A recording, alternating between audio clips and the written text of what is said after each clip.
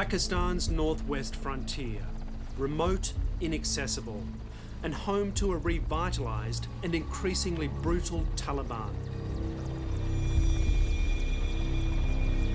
Four Corners has gained exclusive access into these forbidden zones.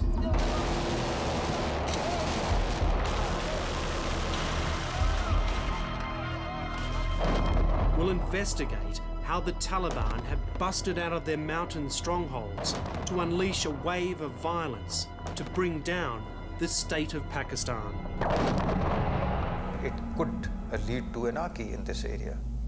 Unless the Pakistani state takes on these terrorists, then the state itself is deeply and gravely threatened.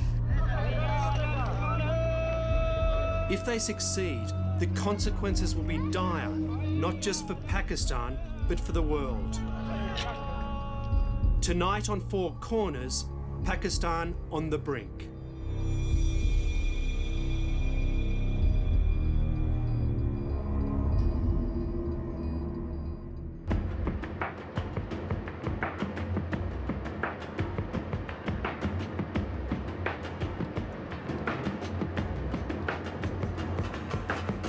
The highway west of Islamabad is Pakistan's finest. It's designed so the military can move fast, a capability that may soon be tested.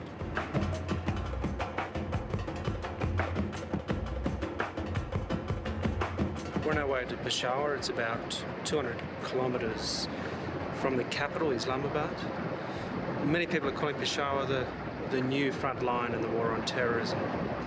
Most of the city is surrounded by the Taliban, so we're going to go there and investigate and just see how bad the situation is.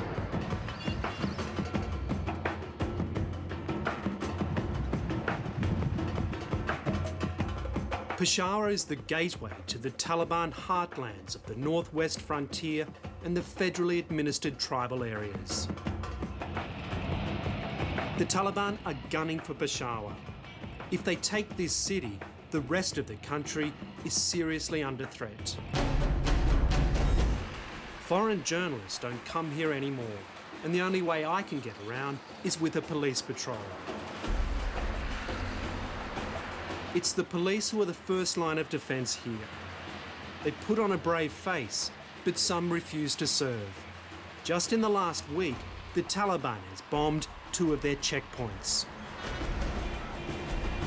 We don't have the resources. Our country is a poor country, and then our province is one of the poorest provinces in this country.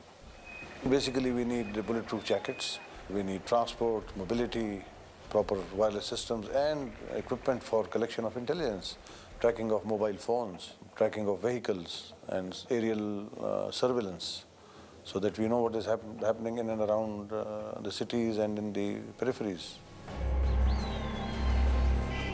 It's easy for the Taliban to infiltrate the city, and once inside, they resort to killing or kidnapping. In the last several months, we've seen a US diplomat narrowly escape assassination. An American aid worker was killed. Afghani and Iranian diplomats were kidnapped. In the last year, the Taliban and its associated groups have kidnapped 140 people.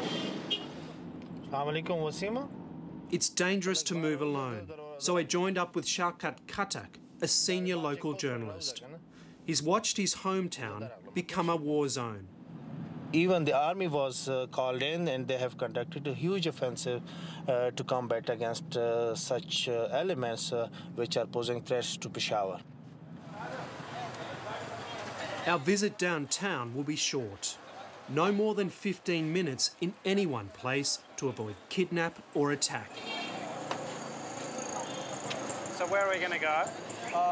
It's called Kissa Khani Bazaar, one of the historic bazaar of Peshawar. 2 years ago, a foreigner could spend the evenings